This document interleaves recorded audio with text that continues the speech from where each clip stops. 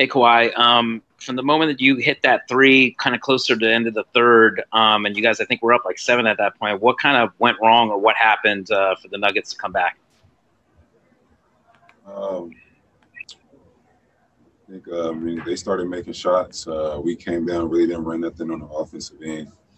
Kind of went cold on that end. We had some good looks, just didn't fall, and they fought. They fought hard. Next, we'll go to Jovan. Hey, Kawhi, Doc mentioned that he felt you guys weren't that disciplined defensively in the fourth. What did you see out there that kind of showed that, or what did you think you were messing up in your coverages? Maybe just picking guys up too high up the floor, giving them more open space. They hit some big shots. Jokic came down and hit a three, put him up. Murray hit a bank shot three, and they just had it rolling. They had a good run. Next is Andrew. Hey, Kawhi, after the last game, PG was talking about how important it was not to give this Denver team life, considering their 3-1 deficit they came back from against Utah, their confidence. I guess just what's taking the temperature of that locker room post-game, like kind of what's the feeling like in there and the resolve you guys have to go into Game 6? Just having another focus. Just knowing it's a learning lesson, and stay even keeled, enjoy the moment, and just come out and be prepared to play another hard fall game for Game 6. Next, I'll go to Dan in the bubble. Well, shot was going really good, and there was that one possession that you get those 2 point blank ones on the right baseline. Which I'm talking about in the fourth, I think, like right when you came back in. On the night when everything's on, like when those two don't go down, like what's going through your head in that moment? Was there any frustration in those? No, the shot just didn't go in. Next possession. Next, we'll go to Kyle.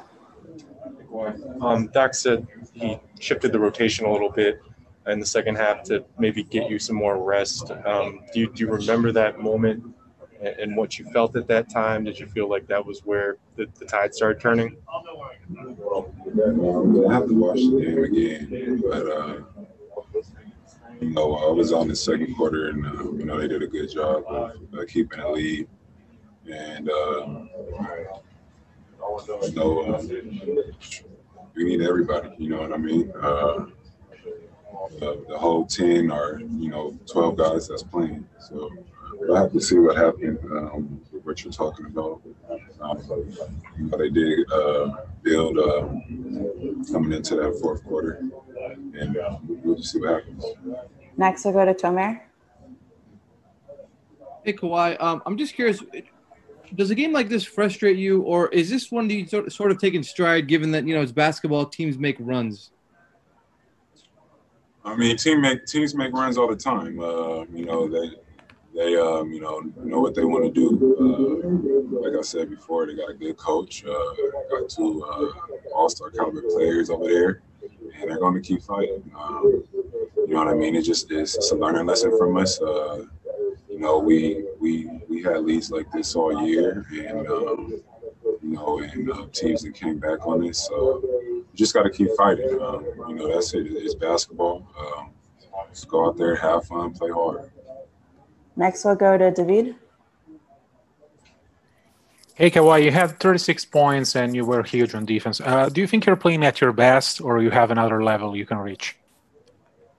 Just trying to win a basketball game. Next question, please. Next, we'll go to Cam. Hey, Kawhi. Lou Williams is doing a lot of he's kind of playing out of character and playing a lot better defense here in the last couple of games, but his shot has kind of been off. Is that a conversation you have with them or as a team, or what do you think about that? It's playoff basketball.